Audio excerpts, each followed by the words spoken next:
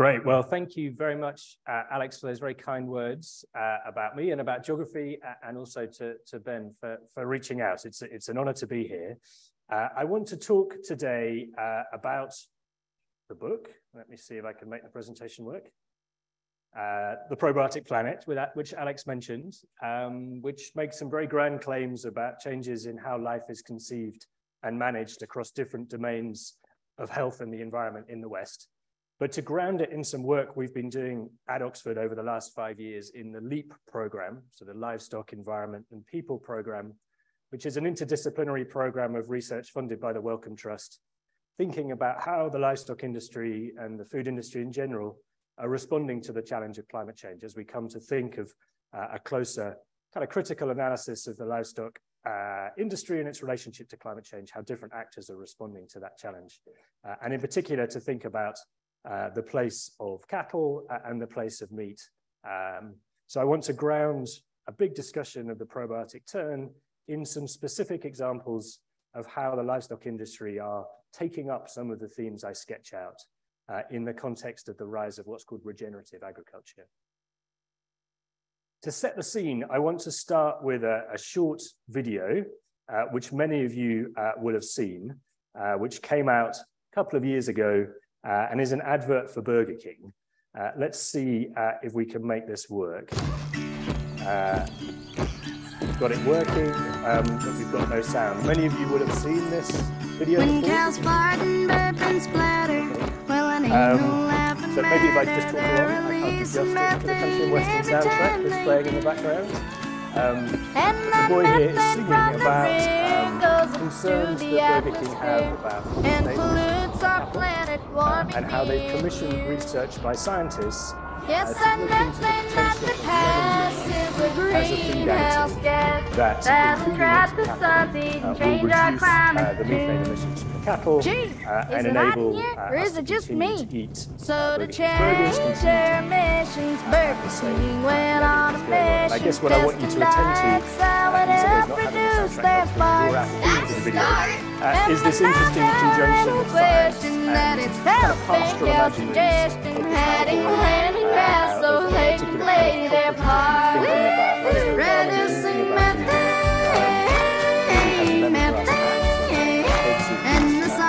the general kind of informative story that runs through this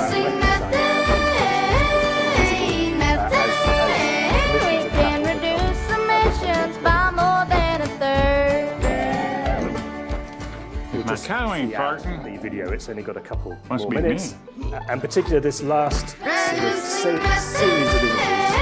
So here they're passing through the guts of the cattle, and the formula is free and open source. So join it,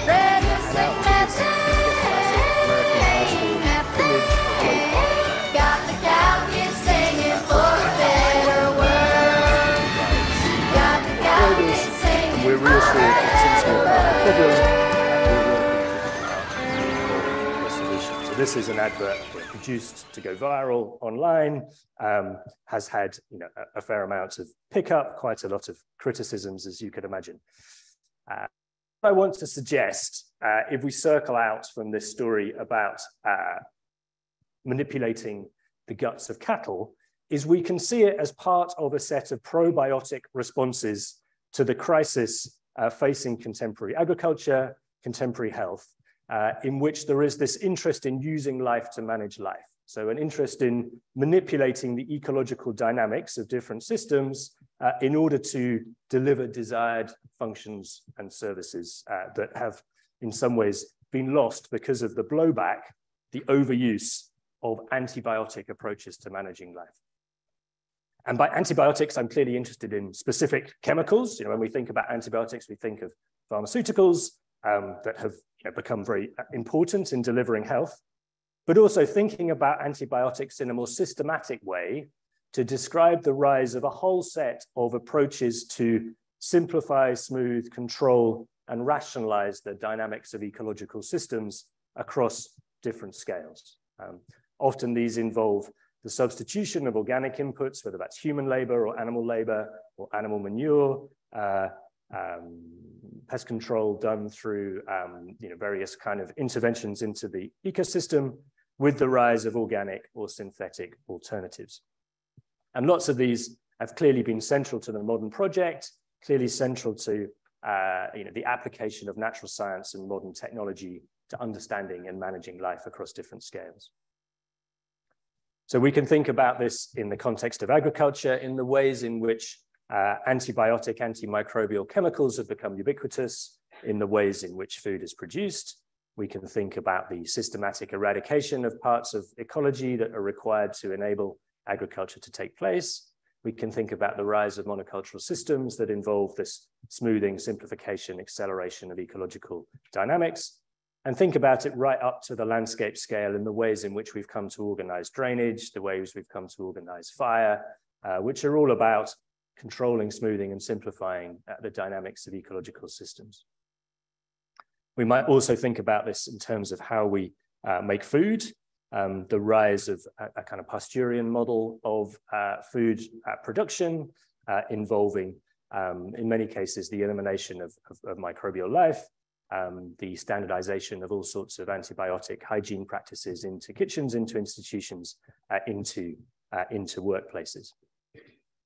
And there's obviously a lot to be celebrated from the application of these antibiotic approaches. Sorry, the graphs are quite small here, but these are various long-run trends tracing how some of these technologies helped overcome the kind of Malthusian challenge of feeding the world in the context of growing population. Shown top left there, we have cereal yields and cereal production, which have been very much enabled by the application of these technologies, increasing life expectancy, declining incidence of malnourishment in many parts of the world. Obviously unequally experienced, but I don't want you to get a sense that I don't think there are important elements to antibiotic technologies.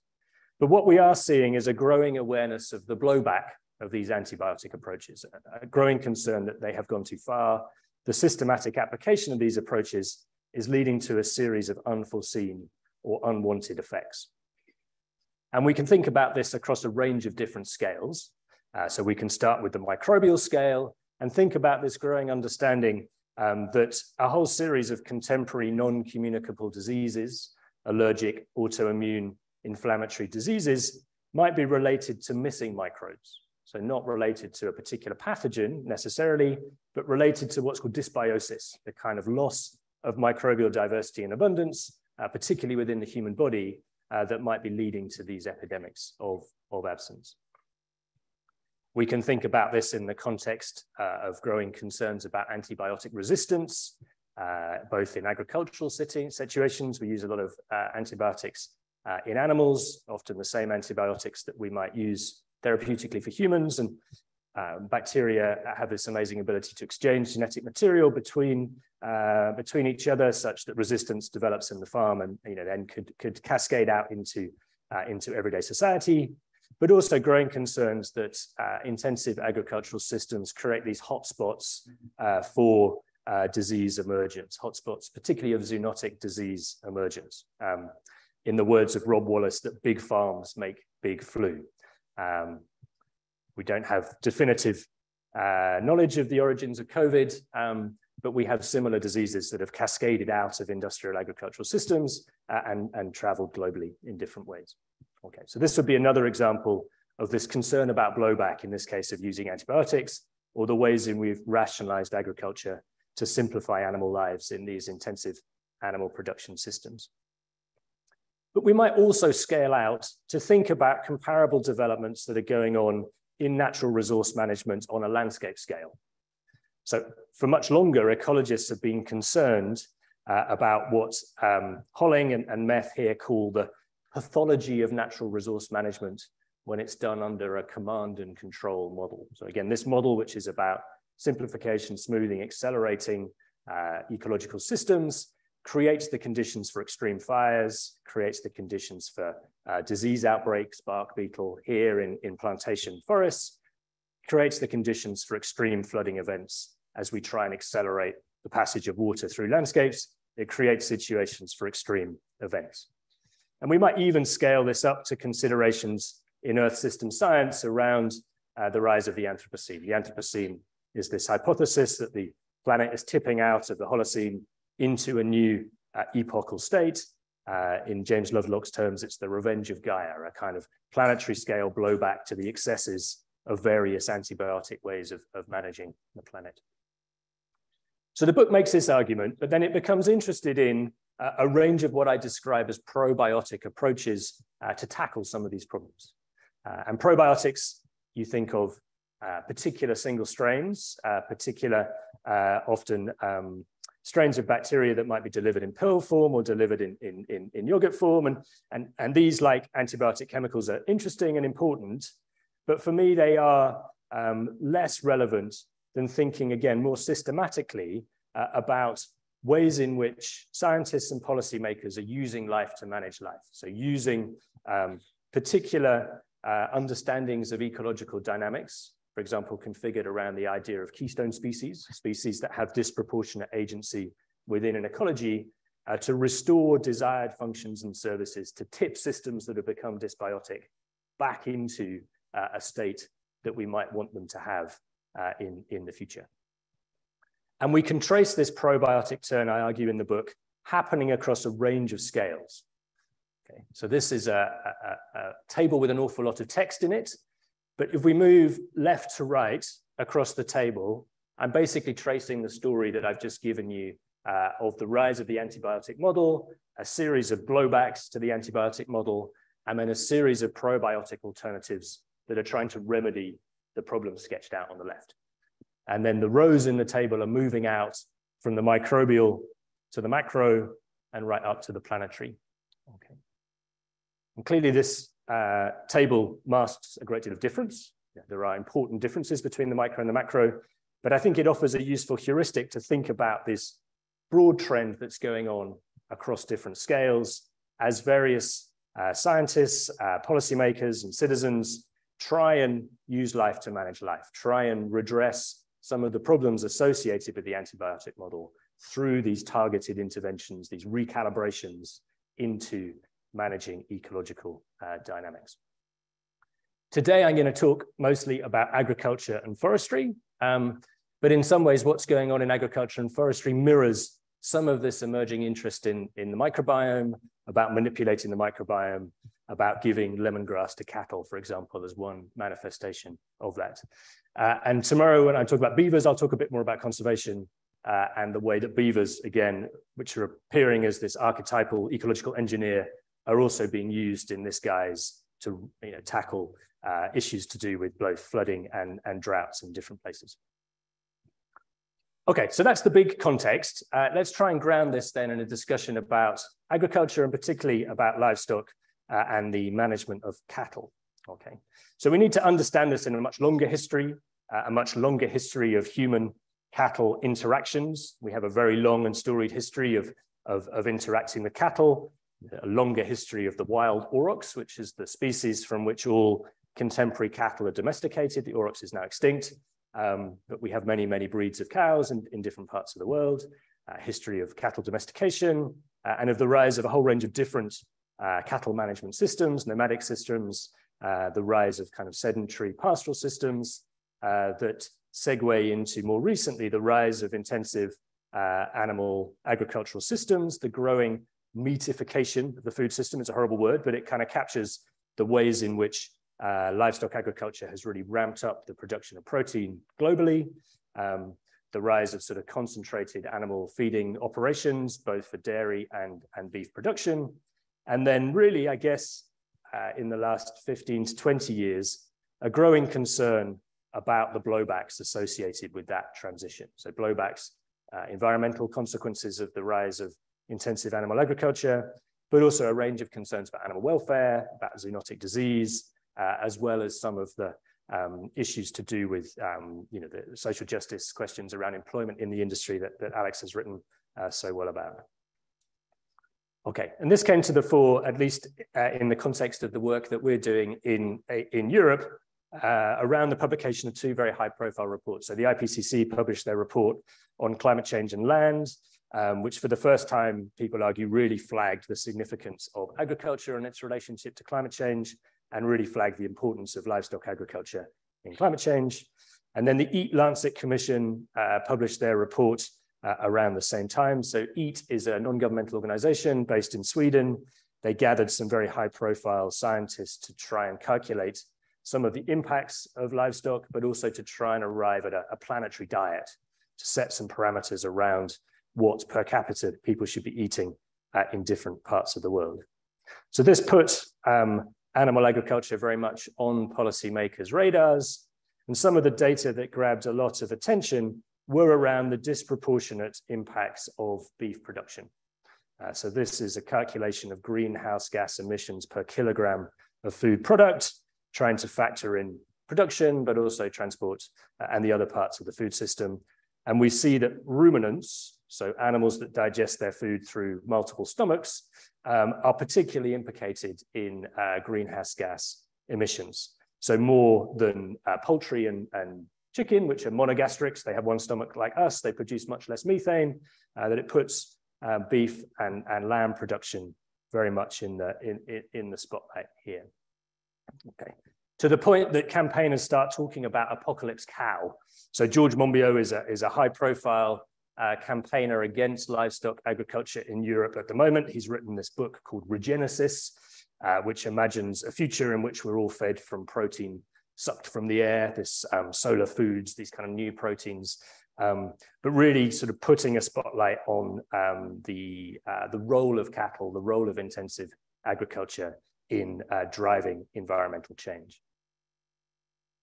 Okay, and this has clearly caused concern amongst those involved in livestock agriculture who feel the need to reply and to come up with alternative frameworks for thinking about how to make agriculture more sustainable. And there's three responses I want to flag here before I get into the specifics of regenerative agriculture. So the first of which is often described as sustainable intensification. This is in some ways a kind of doubling down on the antibiotic promise, with more science, more technology, better innovations around genetics, around microbiome manipulation, around big data and technology. We can radically increase agricultural production, decoupling agricultural production from environmental harm. Okay, so that's one prominent story. A second story, which is not unconnected to the first, is about bringing animal agriculture to an end. Okay, so the rise of plant-based, what we call big veganism, so a model of kind of corporate plant-based eating associated with a range of alternative proteins, both plant-based meat alternatives, but also this interest in cellular agriculture, in growing meat in laboratory situations. Okay, many of these developments are now supported by animal businesses, livestock meatpacking businesses who kind of repositioning themselves as protein providers, where it might not necessarily matter if it comes from the cow. It's a way of providing protein. But here there's a sense, in the words of the Oatly advert, it's wow, no cow. Here we can do all of this and we can take the cow out of the system. The third version, which for me lines up more closely with the probiotic turn, is the rise of what's become known as regenerative agriculture. And this has had a great deal of attention on Netflix. These are a couple of documentaries, a range of kind of autobiographical books written by farmers tracking their transition out of antibiotic models of agriculture into regenerative agriculture. For its advocates, regenerative agriculture is defined as working with nature to utilize photosynthesis and healthy soil microbiology to draw down greenhouse gases. So it's working with nature is the story here. Farming and grazing practices that, among other benefits, reverse climate change by rebuilding soil organic matter, restoring degraded soil biodiversity, resulting in both carbon drawdown and improving the water cycle. Oh. So rather than wow, no cow, it's not the cow, it's the how is the strapline we get here. Okay, so they're going to reposition the role of the cow as a tool for climate engineering, for soil reconstruction. Okay, so sort of defending a place for the cow in the Anthropocene. A few key dimensions to this practice. So one is this intersection between regenerative agriculture and what's become known as rewilding. So here there's an argument that we could bring back a version of the aurochs which was so central for driving the grazing dynamics of at least of temperate parts of Europe. And you could redeploy the cow as a tool for regenerating grazing systems, for generating biodiversity. And this involves various efforts to backbreed and de-domesticate the cattle, which are underway in the Netherlands, this Aurochs project, and then putting them out into landscapes and letting them graze and taking a relatively small amount of these cattle off as premium beef on an annual basis. We have this big interest in what's become known as holistic or mob grazing. So trying to replicate the grazing dynamics that were associated with large groups of herbivores that would roam across temperate landscapes. The argument is that historically livestock would have moved in a herd, and they would have grazed very intensively in one place and then moved on and let that site recover. And that apparently is much better for soil carbon sequestration if you really hammer a piece of grass and the carbon gets drawn down. So there's various ways in which this is enabled, through fencing or through these very clever collars that have GPS technology on them, where you can set parameters for where cattle might go in the field and move around in that way. Advocated in particular by Alan Savory here, who is a Zimbabwean farmer who's produced all sorts of handbooks that have become very popular worldwide in trying to replicate the grazing dynamics, either of cattle or of bison in different places. An interest in trying to reverse the separation that's gone on in agriculture between livestock and arable systems, trying to bring livestock back into the farm, trying to return animal waste into arable systems, sometimes coupling cows and chickens in a kind of cycle in which you move cows and chickens through the landscape so that they produce different functions in the soil.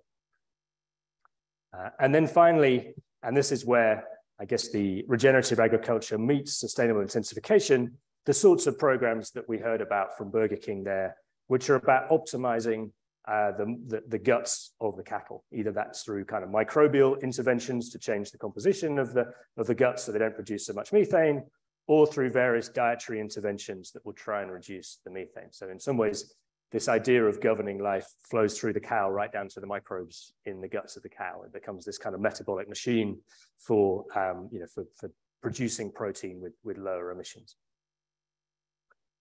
Okay, so that's the kind of empirical story. In the paper that we've written about this, we draw out three political strategies associated with this probiotic turn that are trying to reposition cattle as tools for planetary salvation, if you like. And we talk about this as the green rebranding of cattle under regenerative agriculture. And I just want to talk about these three briefly before we open up for discussion. So the first of which is this interest in governing metabolism. Okay, so this real interest in calculating and knowing about the cycles of nutrients, the cycles of life associated with cattle grazing that could be known and made subject to various interventions. Okay, so we get this interesting figure of the cattle as a keystone species. So this is a term that ecologists use to describe a species that has disproportionate impact in the ecosystem that it grazes.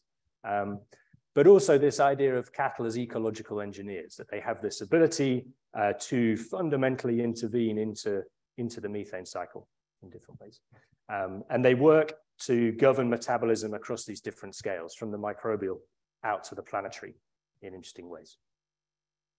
So this centers around kind of visualizations of the cow like this. So this is produced by Rewilding Europe, which is an organization in Europe very keen to bring back the Tauros, as they call it. So this is their backbred cow.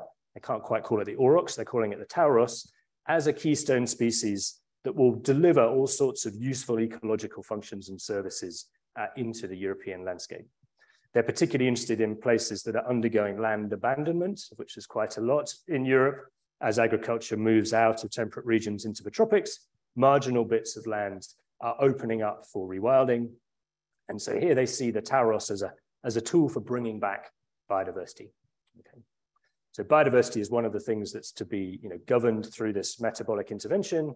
And likewise, this idea of mob grazing, fundamentally choreographing the movement of cattle through fields, through fencing, and through GPS collars, is about intervening into the carbon cycle. So we can use cattle to draw down CO2 from the atmosphere, we can sequester it in the soil, such that they become planetary tools for staying within planetary boundaries in various ways. So we developed this conceptually through engaging with the work of Michel Foucault, who's a French post-structuralist, had nothing to say about cows, but offers us interesting ways of thinking about what he calls biopolitics, so the governance of life at the scale of an aggregate. And Foucault was interested in populations, but we were interested in what does it mean when ecology becomes subject to forms of biopolitical power, when various actors can think about the dynamics of the ecosystem, think about the kind of interactions with an ecosystem to leverage particular versions of that to deliver outcomes. What does it mean for the animals? What does it mean for the farmers? What does it mean for the landscape to make it subject to that kind of intervention? Okay, so that's the first theme that we talk about. The second theme is very much about the ways in which different baselines are used to justify these interventions. Okay, so baselines is a term that ecologists have to think about reference points in the past that you might want to calibrate your restoration projects in relation to. If you're thinking in terms of ecosystem restoration, you've got to have some kind of idea of what it used to be like, so you've got a target to aim towards. Okay. And there's a range of different ecological baselines that are used to justify regenerative agriculture. One of the most powerful is to argue that there have always been big herds of cattle grazing temperate regions. Lots of bison in North America, lots of aurochs in Europe, and we should index our calculations of planetary methane in relation to this past quotient of methane that was once there. Okay, so methane as a gas degrades quite quickly. So the argument is that if we're just sustaining the same number of ruminant bodies in the system, then there's a baseline that justifies the contemporary number of cattle that might be in the system. So we get these kind of posters that were produced, particularly in terms of legislation that came through quite recently to try and put a tax on methane, both in the US and in New Zealand, equating contemporary cattle herds with buffalo that used to be common across the Great Plains. And here in this organization, Turning Point, which seems to be a kind of culture wars wedge organization, trying to politicize this on left-right grounds. Okay, this is sort of, are you worried about cow farts, you softy kind of story, but also mobilizing a particular kind of paleoecological scientific argument that there's always been this pulse of methane in the system, and therefore we shouldn't worry about it. Or even if we draw down methane emissions from cattle could become part of a net zero strategy. They can be carbon negative. If you could optimize methane emissions so they emit less, then they're actually part of the solution, because relatively speaking, they're producing less methane than they had historically. Okay, so we get these different baselines that could be used to justify different futures in interesting ways. Okay. And then the third of which connects to the idea of baselines and takes us back to the Burger King story, is about the idea of the pastoral. Okay, so the pastoral has this incredibly powerful cultural allure in many, many parts of the world. The pastoral as a place in which people were at one with nature, people were at one with animals, often a kind of version of nostalgic history, which is about rural life. It's often set against the urban. The urban is a place of capitalist ruin. It's a place of alienation. It's a place of decay. And the pastoral becomes a place of value, if you like it, for different, often quite kind of racially coded audiences in different parts of the world. What's interesting about the version of the pastoral we get here is a version that Hedda Paxson, who's an anthropologist here in Boston, talks of as the post-pastoral. So it's the pastoral that can kind of hold on to the idea of culture and tradition, but isn't necessarily anti-science or anti-technology or anti-capitalism. Okay, so you can have this version. She writes about it in the context of raw milk cheese production in upstate New York, a kind of gentrified model of the pastoral in which you could have the traditional values of cheese production, but squared off with kind of contemporary values about microbiology, about the role of markets and the role of technology. Thinking of you, Ben, as I'm thinking about this. And what's really interesting about this kind of post-pastoral is it helps to justify this idea of what is becoming known as nature-based solutions. Okay, so nature, as we know for many people in the West, is a kind of warm, cuddly thing that we're concerned about, that we might turn to provide us with solutions to the contemporary problems that we live in now. And nature, as we know, is known best through scientists, but is also found in these kind of organic rural communities. So we think about the Burger King advert as an example of the post-pastoral.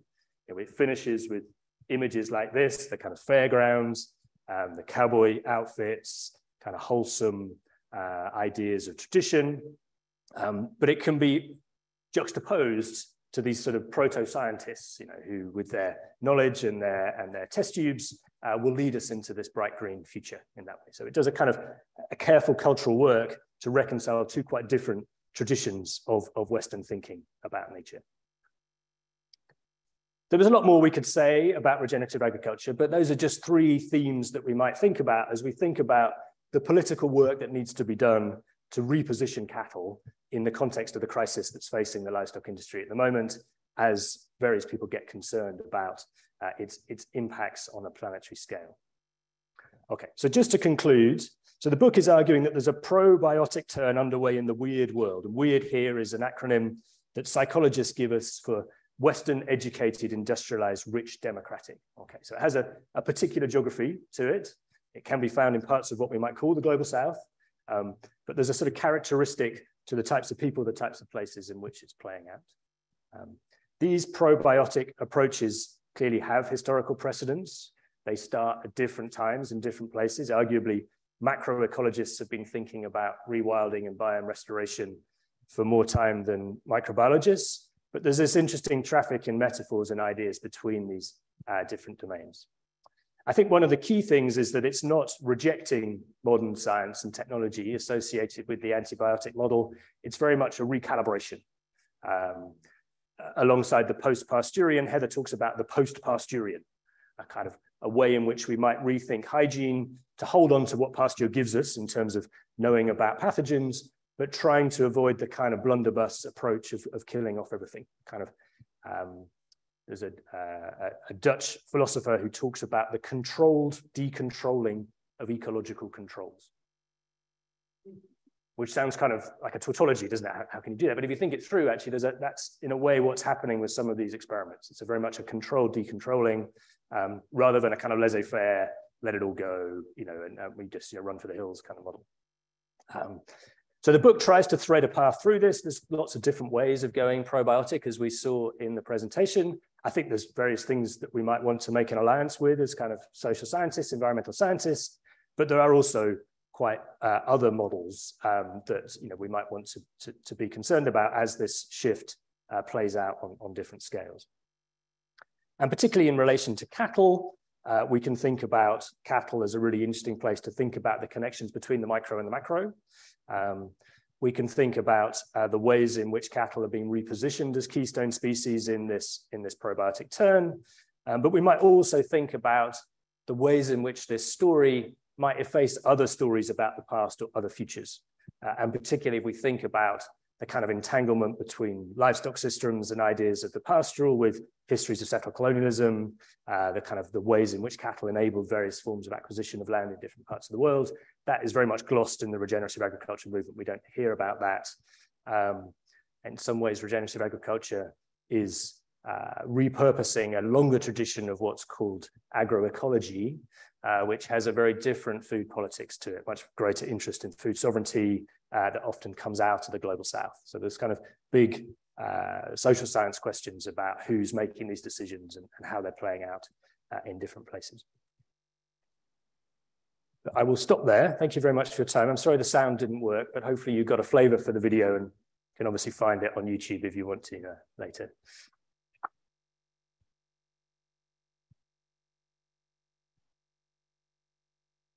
As people gather some questions for Dr. Lorimer, I'll just pose an open one. I was thinking about the publication date of your book, on Probiotic Planet of 2020, of course, right on the cusp of COVID.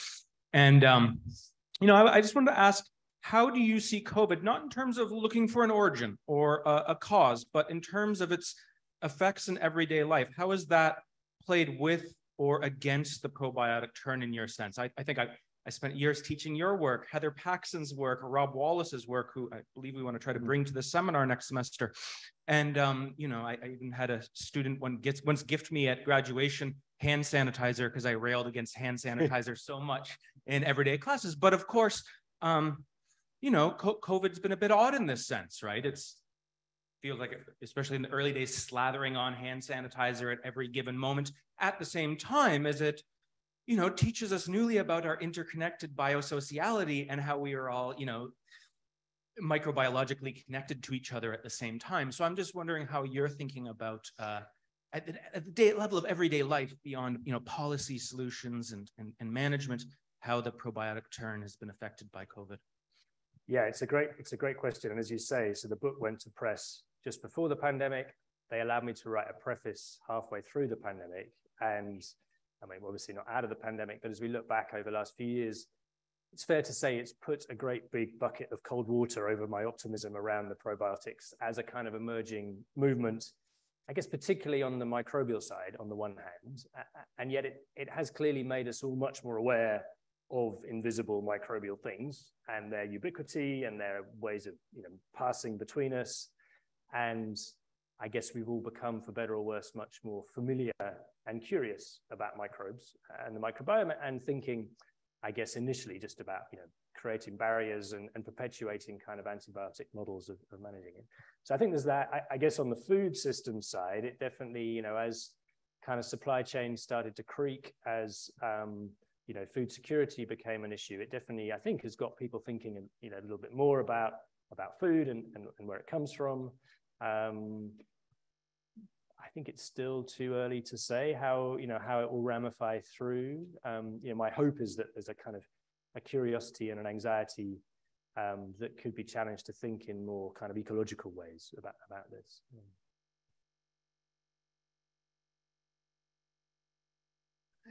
Hi, this was really great. I just had a question about how you feel like this reorganization of animal agriculture might fit into also a shift to more plant-based foods.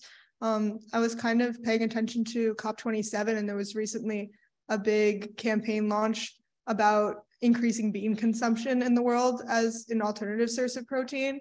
And I just wanted to know how you feel that fits into this shifting of the meat area, because it seems like even if you're rewilding the meat, the main goal is still to use it as food. So just how those two things. Yeah, no, it's a great question. And I think there's a risk in seeing them separate from each other. I mean, you know, for even the most enthusiastic regenerative agriculture advocate recognizes that we have to significantly decrease beef consumption, which will mean significantly decreasing production. And you know, the yields of some of these systems are so much lower that it would, you know, require that sort of reduction. And you know, and I guess then the compensation is that, you know, that space is filled by plant-based eating. I guess one of the risks is you know, if it's left up to the market, it then becomes a very expensive source of food, and all the distributional consequences of who might be able to afford this kind of meat, you know, come to the fore in that way. So I think holistically, it would be seen, they talk about less but better as the kind of trajectory, and would want to make a strong case that there was a vital kind of ecological role for the cow in producing the fertility that might enable plant-based systems. There are clearly others like Monbiot who say we don't need them at all. You know, we can do all of this with various sort of vegan models or various kind of technological solutions that will create this new proteins in different ways. And I guess just finally, there's a kind of complicated geography to this. Obviously, there's some parts of the world where it's very hard to grow vegetables and grow plants, and cattle are, you know, in a way, historically, the only thing that you could use on the land in that way. So.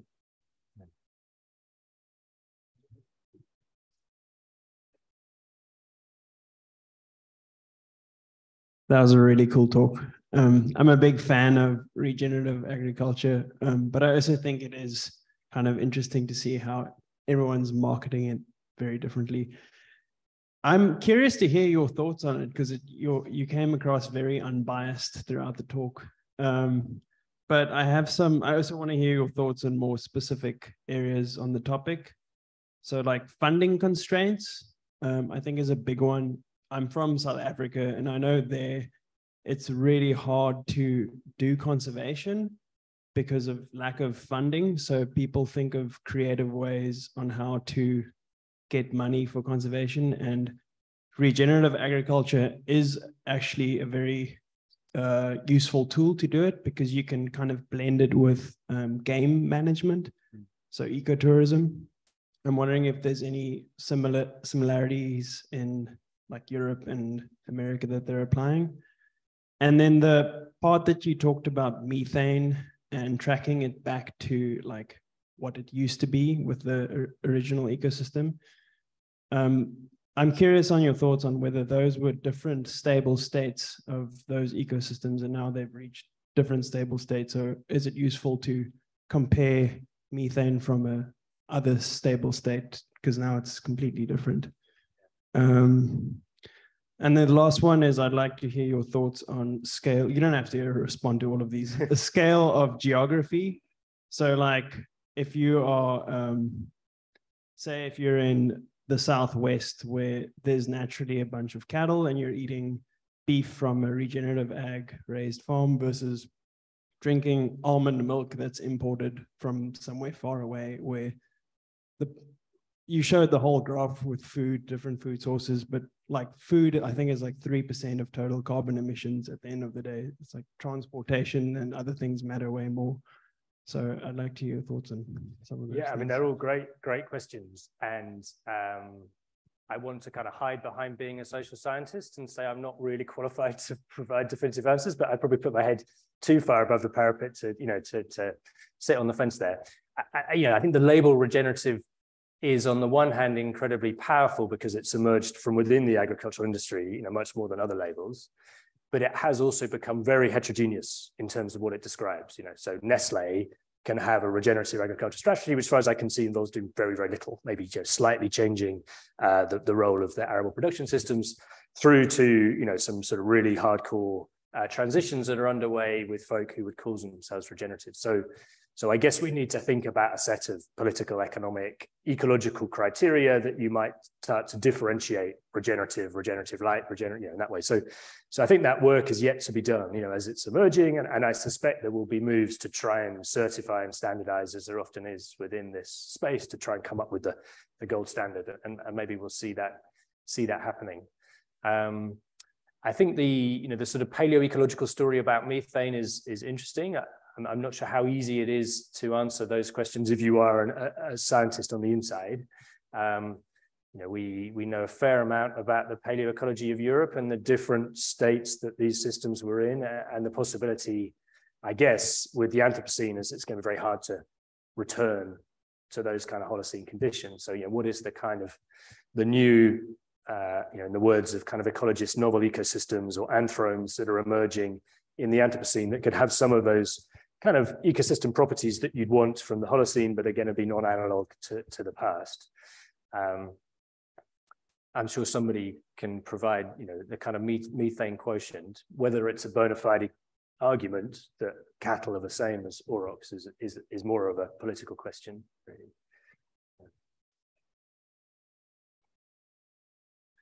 Hi, Jamie. Big fan of your work. I am struck by your use of the term branding. And I'm just kind of wanted to hear you speak a little bit more about kind of where you locate your critical stance with respect to this work that you're charting. Because I can see I teach environmental sociology here. I know I teach the metabolic rift. So I was thinking about the kind of Marxist rejoinder, which might be this is all just branding, in a sense, ideological cover for this real metabolic rift, right? Which is between capitalism and nature. And then a kind of another pole would be a sort of interpretive approach, which sort of takes these claims maybe at face value and sort of grants them a certain truth value on their own. It seems to me that, especially with your dropping the Foucault reference, that maybe there's some other kind of position that you hold. And I'm curious, like, how you navigate that. And I'm asking, as someone who also studies natural science and policy, and trying to figure out where I locate myself with respect to their truth claims and so on. So I feel this is a real puzzle, and I'm curious how you think about it. Yeah, it's a great question. I mean, branding has this kind of nice etymology about being, things that one does to cattle through, putting a mark on the cow, as well as, I guess, the kind of way we think of it now in terms of, marketing and all the rest of it. And I mean, there is that really rich intellectual tradition of work on metabolism that comes out of, I guess, kind of Marxist thinking, and particularly thinking about the nitrogen cycle and fertilizer. And I think there's a lot of good conceptual work that needs to be done to try and think with some of these elements on different scales in relation to how some of these keystone species are being kind of designed as tools to modify those planetary circulations of these, molecules. I sit uneasily between a kind of Foucauldian approach and a Marxist approach, and geography has both, and they were often quite antagonistic to each other. And I think there's a sort of rapprochement between them, particularly thinking through some of the work that Alex has been doing around kind of non-human labor or animal labor, and what happens if we begin to think of the cow as a kind of worker in this system, producing particular forms of metabolic labor. Where does that value go as the cow gets repositioned as a kind of deliverer of natural capital rather than a deliverer of protein? But I think there's a great intellectual research horizon conceptually emerging there, but I don't have a particularly definitive sense of whether any one of those theorists would be better. I think we could probably use them creatively together in that way. Jamie, I've got a question coming in from online from Zach LaRocque, a PhD student in Hasts at MIT. And the question is, I'm curious if Jamie might talk more about who's doing the spinning in the probiotic turn. You mentioned Burger King as one agent, which makes sense. But what about in the other context you mentioned, which is Europe, a supranational political community? Does the EU's recently announced Green Deal have something to do with the probiotic turn? Are there different biopolitical stakes if corporations versus states are doing the probiotic turning, or if they're working together? Yeah, it's a great question, and I'm not sure how much there is a single answer across different scales. But maybe we think about the rise of nature-based solutions, which is a sort of umbrella term for a range of interventions to try and hit net zero targets. Some of that has definitely come from the corporate sector. Lots of big corporations making net zero commitments, which is now creating a kind of demand for various market-based instruments to sequester soil carbon, which some of these farmers are getting quite optimistic about, that this will be the way in which we could resource this. But I think certainly in the book, I'm also interested in kind of more DIY, citizen science-led projects in which people are coming to probiotic approaches as a consequence of the failures of, particularly in the health system, what they feel the antibiotic health system can provide them with. So one of the case studies in the book is around helminth therapy. So people using parasitic worms to tackle some of those autoimmune diseases that I mentioned, with varying degrees of success, but with lots of people very enthusiastic on social media about using these worms to tackle dysbiosis in the microbiome. And they have a model which they counterpose to the kind of drugs from bugs model that dominates quite a lot of the pharmaceutical industry. And it would be a sort of open source, common property model in which people are sharing these organisms online. So I think there are quite diverse political economies within the probiotic turn. And there's obviously a role for the state and for business within this. So I think it's too messy a picture to kind of do an either or answer to that question. Hello, Professor. My name is Pradna and I'm from India, where cow is actually very sacred to us. My question is around in India and a lot of countries in the global south, the whole movement around natural farming, regenerative agriculture is around cow manure, and it's very central to that. And we see a lot of climate financing and the transition towards net zero focused on forestry, but not so much on agriculture. So I was wondering why, when cows have these potential to sequester carbon, and there's, I think even in US, a movement around carbon farming where cows are again central. So do you see future investments or this climate financing moving towards agriculture, and because it can be a powerful tool to create rural prosperity? So it's a great question. And yeah, I'm very conscious that the book really misses out on really interesting developments in India and other places. There's a There's an anthropologist I know, Daniel Munster, who's done some great work on Kerala kind of intersections between cow enthusiast, Hindu nationalism, and kind of ideas about microbes in the soil that we could talk about afterwards. There's definitely a lot of hope and hype around soil carbon sequestration as a future revenue stream for farmers.